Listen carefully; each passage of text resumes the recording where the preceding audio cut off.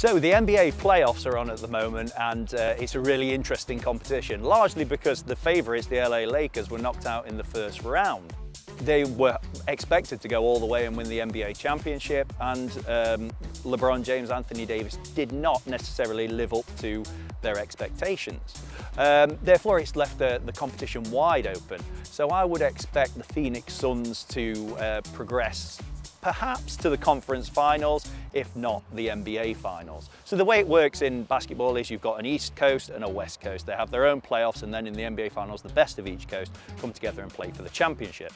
So the West, at the moment, we're at the conference semi-final stage. We've got the Utah Jazz, the Phoenix Suns, the LA Clippers, and the Vancouver Grizzlies. And ultimately, I think the Phoenix Suns might progress all the way because they've got a good blend in their team of guards who can play around the perimeter and are effective jump shooters, and you've also got the big men inside who can control the rebounds and defensively put other players off their shots.